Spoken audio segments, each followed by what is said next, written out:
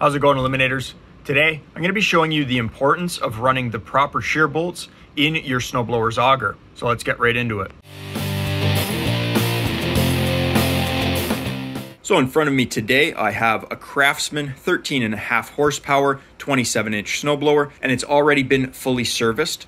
If you'd like to see how I service snowblowers, you're more than welcome to check out the video that I will link in the top right of your screen titled How to Service a Snowblower. Today's video, we're going to be focusing on the shear bolts or shear pins that go into the front of the auger, because if you don't run the proper shear bolt or shear pin, you could severely damage your gearbox. And we'll get into that on another snowblower that I have. But for now, I'll just go over quickly how shear bolts and shear pins work. Here is going to be your main auger. These are the auger fins, and they slide over a shaft that is connected to the gearbox there. Now, in behind that gearbox is your second stage, and the second stage is connected via a shaft to the gearbox right here. Now, I have in front of me a second stage and main drive shaft from a Cub Cadet that we're working on, and here is a worm gear that it meshes on. So basically the way that this works is there's going to be a pulley on the back of your second stage shaft here. When you engage your auger handle, what happens is the idler pulley pushes in against the belt, putting tension on the belt and bringing your engine's rotation down to the second stage shaft right there. Now that starts spinning this little gear right there on the end of that shaft, which then meshes up against this worm gear here. Now the difference between these two are, this is a hardened steel and these worm gears are usually made out of brass. We'll get to that in a moment. For now, you just have to understand that that shaft and the gearbox and the shaft inside of here always wants to remain spinning. And that rotation is then transferred to these auger fins via your shear bolts right here. Now, shear bolts are bolts that are designed to break away once something jams up against one of these auger fins. But just briefly to explain, a shear bolt is a bolt that has these little grooves cut in them. Those are weak spots, and they are designed to shear. So that top right there is designed to break away if you get a big chunk of ice jammed up in your auger fins. Now, I recently did a video on how to remove a flywheel from a lawnmower, and the idea of a flywheel key is almost the same as these shear pins.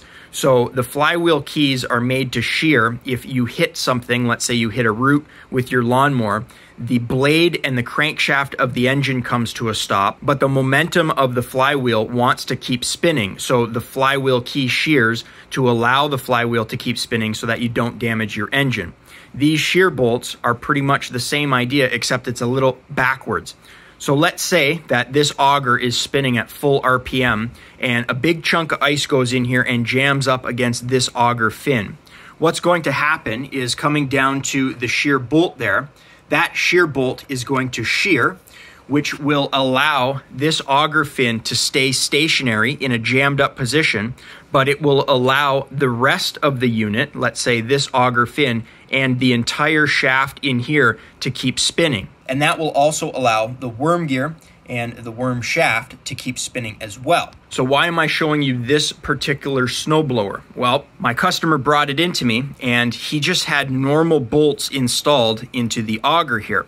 We've gone ahead and installed some shear bolts that are specifically designed for this snowblower. So those are the OEM replacements. And again, that is to protect the gearbox. So getting back to this gear being softer brass material than the hardened steel worm shaft, this one came out of a snowblower that had bolts in the auger instead of shear bolts. So what happened was the whole system jammed up. And what that does is it transfers all of that force, all of that momentum from this spinning auger back into the internals of the gearbox. And if hardened steel ever gets in a fight with a softer brass, the hardened steel will always win. And this is the outcome of running normal bolts instead of shear bolts. You can see that's supposed to be a perfect hole right there, and it's just completely ovaled out. The gear has broken away. There were chunks of it inside of the gearbox. And just how much force there is when you don't run proper shear bolts will be quite surprising. You're going to notice that we have here a brand new worm gear and also brand new gearbox side plates there. So that's your entire gearbox once it bolts together. So there was so much force from not running proper shear bolts that not only did the gear completely basically just explode, but it shrapneled out parts, and that shaft now was not in line with this gear, and it ended up wobbling around. It completely destroyed the bearing at the rear of the housing and also cracked and destroyed the gearbox housing, which is just made of cast aluminum, which is also soft. So for this particular snowblower, we had to go out and buy 2 brand new gearbox housings. We had to buy a new brass worm gear as well, and we had to go and clean up this shaft. And to do work like that is going to be very expensive for a customer to pay, because not only are you going to be paying big bucks in parts, but I quote a minimum of 2 hours on a job like this to repair an Auger gearbox. Now, the reason why I quote a minimum of 2 hours to go ahead and repair a snowblower gearbox is because first you have to separate the auger housing from the back half of the snowblower. That in and of itself is normally an easy job. The second step, which gets a lot harder, is we have to remove the internal auger assembly. That's the first and second stage, and we have to take that out of the auger housing. Now, removing the auger assembly from the auger housing has proven to be quite difficult in the past, because you have to remember there's going to be a main auger bearing that attaches itself to the back of this shaft, as well as the pulley. So what happens a lot of times is, because these snowblowers run in the wintertime, snow is wet, a lot of these parts get corroded onto one another because there's just a lack of lubrication. So what happens is, first we have to remove the pulley, and the pulley can sometimes seize to the shaft, which means we have to use special tools such as a flywheel puller to get that pulley off of that shaft. Next up comes removing the bearing, which could be even more difficult, as a lot of times the bearing's inner race seizes onto the impeller shaft there, and sometimes we've had to cut them off using a zip disc on a grinder or use heat from our torch. So you're using a lot of tools, and it's a very time-consuming job. Now, once you do get the auger assembly removed from the auger housing, the disassembly is quite straightforward, and if you'd like to see a video on me doing that, I can link that in the top right of your screen. It's a 2-part video that will take you through all of the steps needed to go ahead and separate the auger housing from the back half of the machine, and then completely disassemble, replace the parts. It covers reassembly, and then in the end of the 2-part series, I show you the fruits of the labor, which is the snowblower once again working. So getting back to the main focus of this video, which is going to be the shear bolt, as I mentioned, not only do you want to make sure that you're running a shear bolt to begin with, but you want to make sure that you're running the proper one. And that means that these little weak points here are at the proper spot. So normally, let's say you had a 1-inch inner shaft on your auger assembly there. Ideally, you would want a shear bolt with those little cutouts 1 inch apart.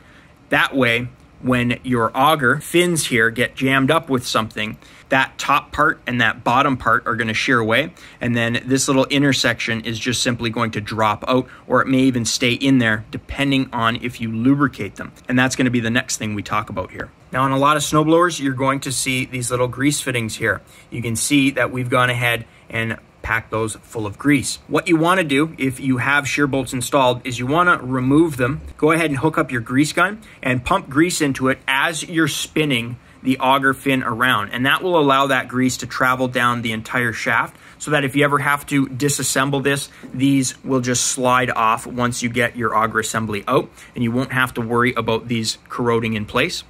The second thing that does is it's also going to pump grease into the hole where your shear pin or shear bolt is going to go through, because if they seize into place, they may not properly shear. Now, on the topic of properly shearing, This part will only apply to a shear bolt, but you want to make sure that when you install your shear bolt that they're loose. So you want to be able to go ahead and turn your shear bolt inside of there. You don't want them to the point where they're rattling around completely, but you don't want to treat this shear bolt as a normal bolt and crank this thing right down tight. Because if you do go ahead and over tighten it, what it'll do is it'll compress the outer edges of this auger fin here, and then if you do go ahead and hit something, that will act as a bolt and it will hold that auger fin onto the auger shaft there, and it won't shear properly, which means you're going to damage the internals of your gearbox there. And last but not least, on top of a lot of these auger belt covers, you're going to notice they have these little compartments here. If you go up to the top of it, you can open them up, and inside are going to be your spare shear bolts and pins. Now, inside of that plastic bag there were the bolts that my customer had installed inside of that auger, and it's clear to see that these are bolts and not shear pins, as you can already see that they've started to bend. So this means that my customer has hit something in the past, and not only are these just regular bolts here, but we don't know what grade of bolt they are. This one is just a Robinson head there on it. So getting into the grade of bolts, you could have a grade 5, 6, 7, or 8 bolt, and of those mentioned, a grade 8 bolt is going to be the strongest. Depending on how strong of a bolt you put in, that may never shear. And again, you're just going to damage your gearbox. So we went ahead and installed the proper OEM replacement shear bolt for this unit. We ran the part number, and this is the Sten's equivalent here. And the part number for that particular shear pin is going to be a Sten's 780-201. They come in shop packs, so we buy them by bulk. As you guys can see, we have all different kinds of shear pins and shear bolts here for various snowblowers that we work on. This one here has a locking nut on the end of it, and a lot of times you'll see either it's going to be that pressed in lock nut or it'll be a nylock nut. But for the most part, all shear bolts and pins are designed to break away to save your auger gearbox assembly. And lastly, I just wanted to take a second to show you what an actual shear pin looks like. So they're basically designed the same. You have those weak points designed into them, enabling them to shear. But instead of being held on by a nut, they're normally held on by some type of spring clip on the bottom.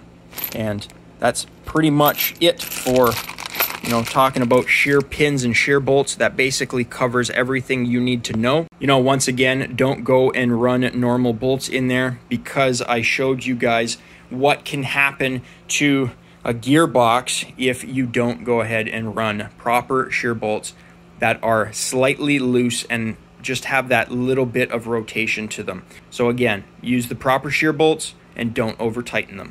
Well, that's going to be it for today's video. Put your model number into Google and put parts diagram after it, and perhaps you can get the correct part number for your shear pins or shear bolts. Like I said, you want to be running not just shear bolts, but the proper shear bolts for your piece of equipment. And that way you won't run into damaging a gearbox later on if you hit a piece of ice or get a rock or something from your driveway stuck into the auger. With that being said, if you guys enjoyed the video, think about leaving me a thumbs up. It really helps me out. You can click here to subscribe and click over here to watch one of my previous videos. I upload every single week, so be sure to stop on by next week, check channel out for new content. And as always, guys, thanks for watching.